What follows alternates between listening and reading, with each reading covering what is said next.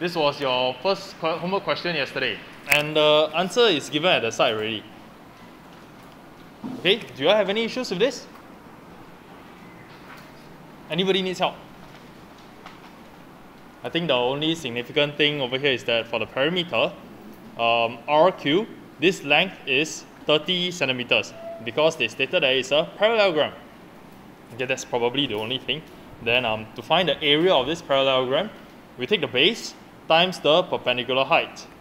Perpendicular height over here is 15. If, now this is my own question, if the 15 is not given, and they give us 16 over here, and we don't have this 30, how then do we find the area? What else do we require to find the area of this parallelogram if we only have 16? So if 16 is our base, can you identify where the perpendicular height is? Can you identify? Okay, we probably need to draw some lines, right? So we're going to use some common phrases. So you have to be very familiar with them. I am going to draw PQ extended. So this is a common phrase that we use, PQ extended. Then I go over to the opposite side, SR. From SR, any point on SR, I will drop a perpendicular down. So dropping a perpendicular down, maybe you want to put PQ horizontal first. Anywhere, I'll choose R over here. I drop a perpendicular down. This will be my perpendicular height H. Could we have done this without doing PQ produced? Yes, it is possible if I start from S and I drop a perpendicular down. So this is the same height. I could have done it over here also.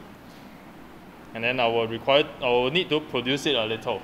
All these, they have the same perpendicular height. It is the shortest distance between these two parallel lines. Okay? But of course, in this question, we don't have to go through all that trouble because they gave us information that this is a parallelogram, so this is 30. And if I drop a perpendicular down from S down to RQ, now we already have the perpendicular height of 15. So from there we can calculate the area quite easily.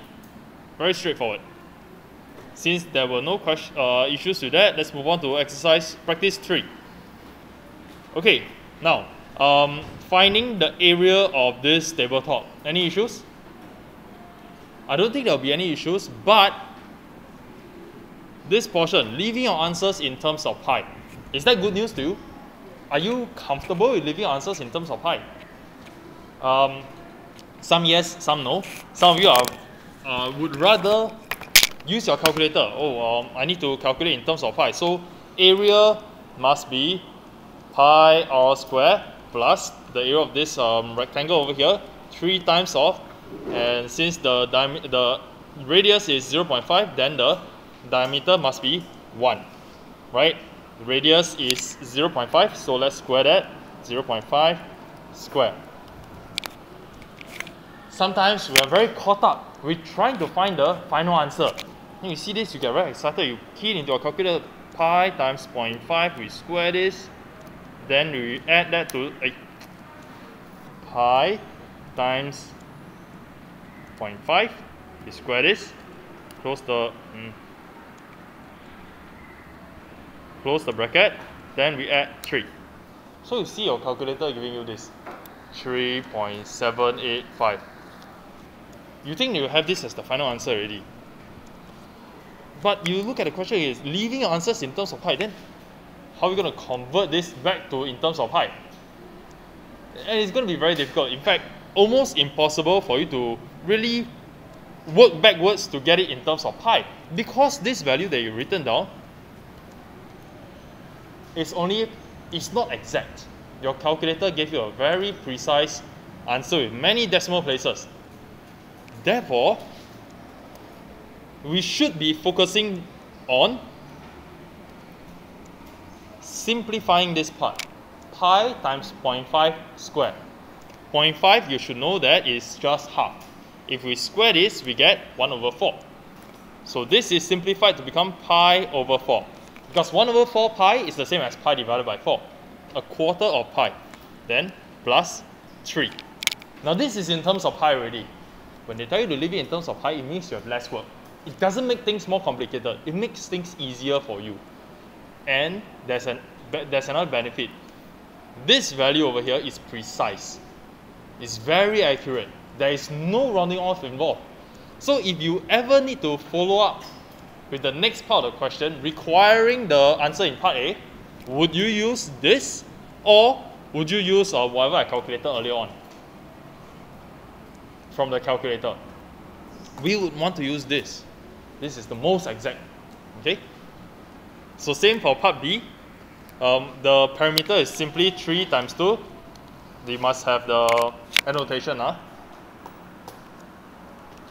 Don't just give me calculations and answers. So parameter equals to 3 times 2 plus pi 2 pi r, because that's the formula for the circumference of a circle. 2 times pi times the radius, 0.5. So 6 plus pi. This will be in meters, this will be in square meters. Living in terms of pi makes things easier for you. Last homework question. We've got 3 semicircles over here. Any issues with this? Anybody needs me to go through? Okay, if not, then the thing you need to take note for this question is that the bigger semicircle, the largest semicircle, has a diameter of 18. Therefore, its radius is 9 centimeters. So with that, we should be able to get a parameter, we should be able to get the area of the shaded region.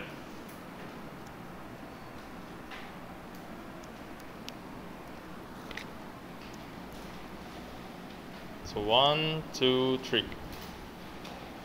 Now we will continue with this question, practice 5. This is an icon for a camera. Measurements are in millimeters, so it's quite tiny actually. Fine. Now there's something to take note of here. Fine, in centimeters. The perimeter of the shaded region. Quite uncommon for them to ask you for perimeter when you have a figure like this with a hole in the center. Because perimeter, as we know, should be the outline, right? Whatever shape it is, just measure the outline. So in this case, do we consider the center circle as part of the outline? Yes, we do actually. Okay, quite a rare kind of question, but when they ask for perimeter, just all the outlines. Okay, inside outline also. Compare that with, for example, this question, practice number 2. When they ask for the perimeter over here, please do not include this line over here, and do not include this line. Okay? Okay, so we can see that this is made out of many different parts. I'm sure you know how to do this. The challenge is whether you will make careless mistakes. So how do we go about doing this? Perhaps you can use a colored pencil, a colored pen, or pencil as you write, you cancel. Okay, so parameter is 4, cancel. Okay, I've included in, I've accounted for the 4 already. Plus 1.5, plus over here 1.1, plus 2, plus, then if you are confident, just keep adding. The next one over here, this is also 4, plus 6. So you cancel everything already. Then we see that, the center circle was not accounted for yet. So now let's add that in. Plus 2 pi times 1.5. Pretty straightforward. Use your calculator. 30.624. Different from the answer given. What went wrong?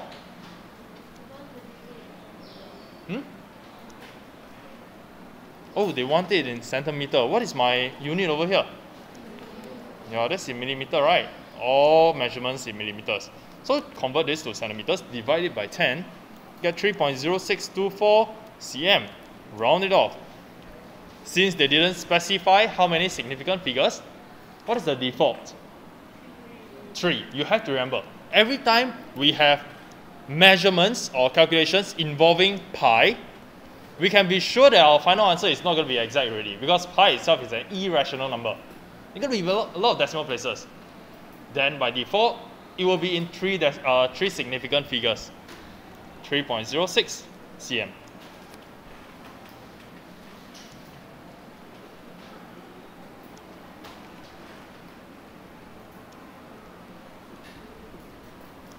Okay, next, find in square millimeters the area of the shaded region. Are you happy to see square millimeters? You should be, because the measurements are in millimeters, which means that you can just apply the formula. You do not have to do any conversion of units. So in this case, it is good news that they want it in square millimeters. Okay, but this shape over here, we don't have a formula to calculate this area.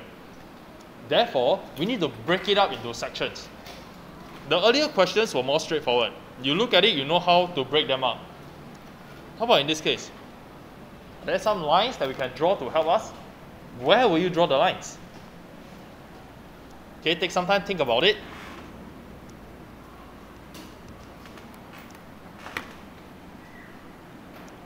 Think already? Is it a good idea to draw this vertical line down? Doesn't really help me, right? Although I can find the area of that particular rectangle.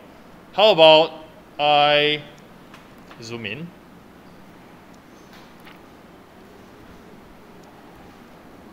How about we draw a horizontal dotted line here? Is that helpful? Then I see a rectangle at the bottom. I can calculate the area. But I do not want this circle, so what must I remove? Area of the circle. Straightforward, yeah? What about the top over here? Should I break it down into triangles and rectangles? No need, right? Can I apply a formula of a certain shape? What is that shape? Trapezium. For a trapezium, I need a few things. I need the length of the parallel sides. So I think it's quite clear over here where the parallel sides are. One of them has length of 2 millimeters. What about the other parallel side? 6 minus 3 or 6 minus 2. So the other parallel side will be my dotted line over here. Is it 6 minus 2 or 6 minus 3? 6 minus 3. Minus away the 1.5, minus away the 1.5, and I'm left with 3 centimeters here. Okay, so sum of parallel sides, not an issue. What about the perpendicular height? 1.1. Wait, is it 1.1? Oh, it's 1. So you have to be very careful which dimensions refer to which length. Okay, because it's very misleading over here when they wrote 1.1. Oh, does 1.1 refer to the slanted length, or does it refer to the vertical height? So in this case, this 1.1 was the slanted length. We are supposed to use 1 as the perpendicular height. Okay, so let's put everything down in our working.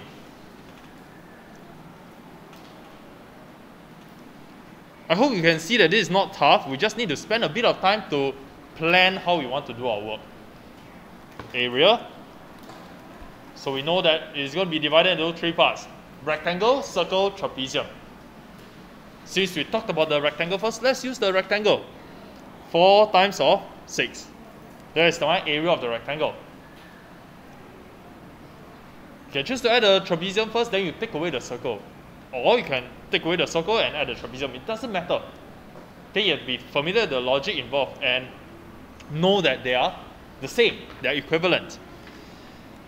So I like to do all my addition first, then I remove at the end. Okay, but if you want to remove now, fine, go ahead. So now I want to add the area of the trapezium on top. Formula is half times sum of parallel sides. And I encourage you, every time you use the formula for area of trapezium, you say it in your head. Half times sum of parallel sides times perpendicular height.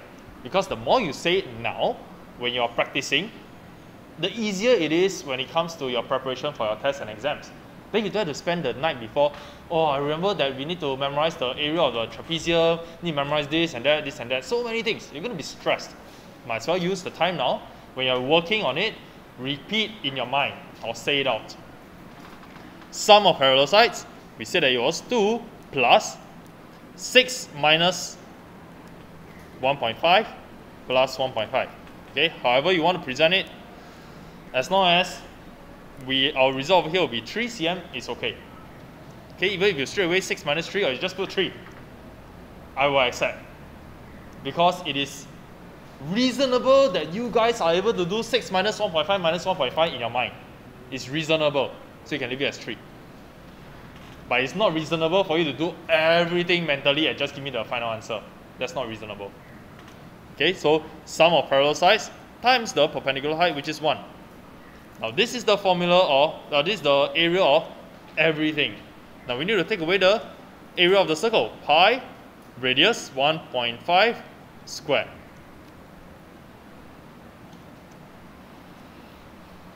Okay, so use your calculator again. Be very careful. So state your calculator value. We have 19.431.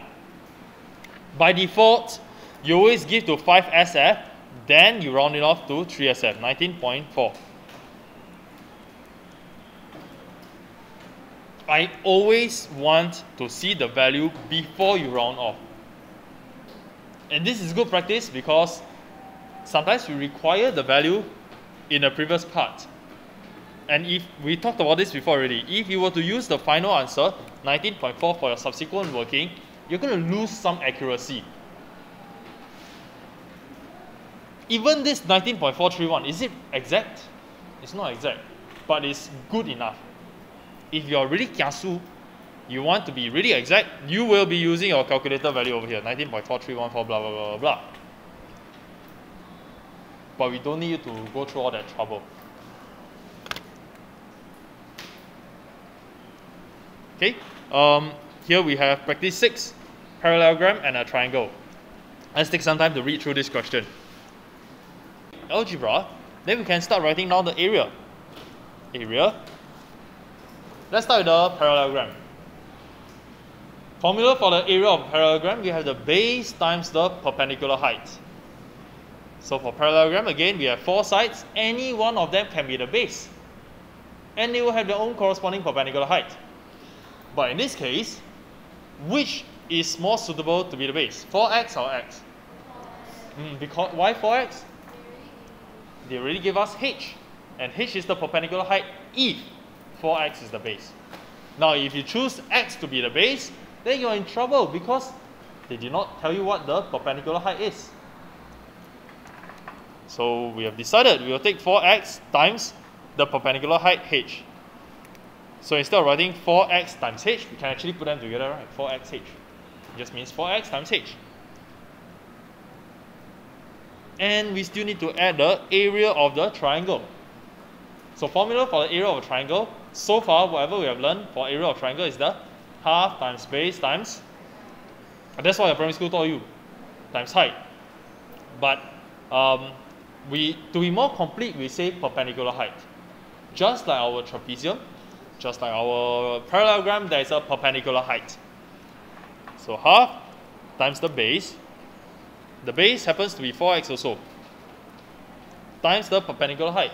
So just as in our trapezium or our parallelogram, once you have decided the base, we go opposite to the opposite end, we drop down a perpendicular line, this will be our perpendicular height. And it corresponds to 2h. Okay, half times 4 times 2 is 2xh. So 2xh plus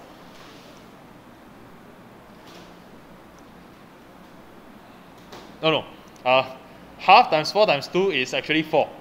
So 4xh plus 4xh, we get 8xh square centimeters. So that's the beauty about question that tells us to show. Show that blah blah blah, prove that blah blah blah, because you get to check your work. If you notice earlier on, I made a careless mistake. I said 2xh plus 4xh. Then we would have gotten 6xh, right? I would have gotten it wrong, but oh, it was a show question. It must be 8xh, so go and check where you went wrong. Okay? After you have shown that it is 8xh, please help the marker and help yourself by writing shown. They tell you to show, and you have shown it. So include this.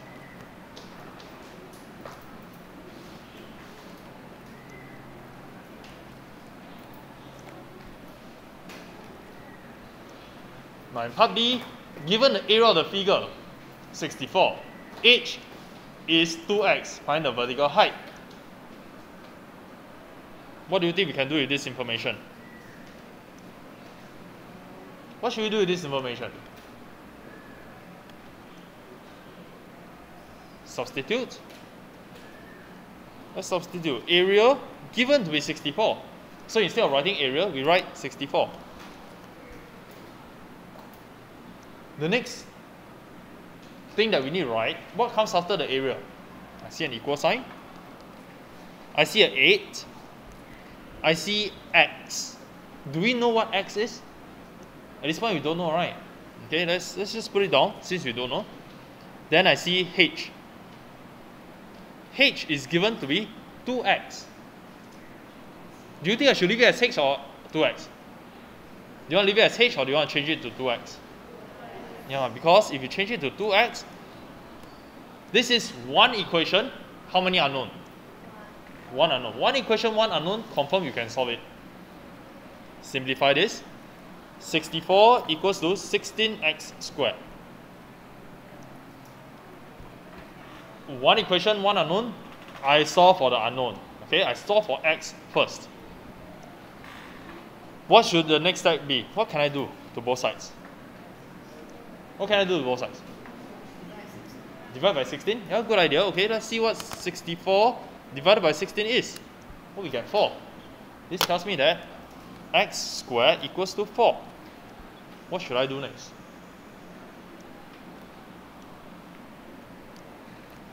What should I do next? I want x. I don't want x squared. Square root both sides. Are you the one introducing the square root? Did the question say take square root on both sides? Or did they show you the square root symbol? They didn't, right? You are the one introducing the square root. You need to remember something. When you introduce the square root yourself, you must put plus minus. Okay? From here, we have two values.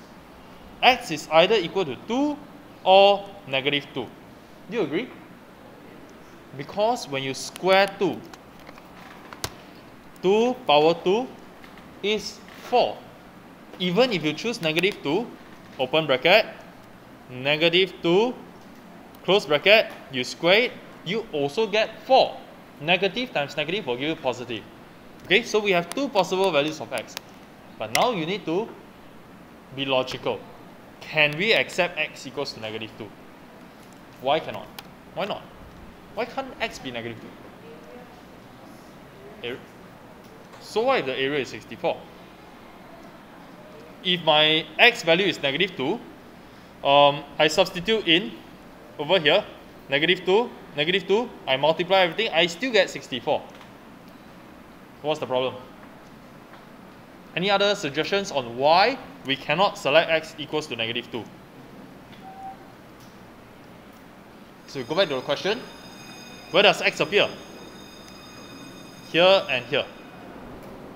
If x is equal to negative 2, what can you tell me about this length? It's negative 2, isn't it? Can the length be negative? Is there a negative length on your ruler? No. So, here we need to reject this. Which means that I only have one value of x. Is that what the question wants? Is that what the question wants? No, that's not what they want. They want the vertical height of the parallelogram. They do not want x. X is the slant height. This is the slant height. The perpendicular height, h, is going to be equal to 2x, which is 4 centimeters.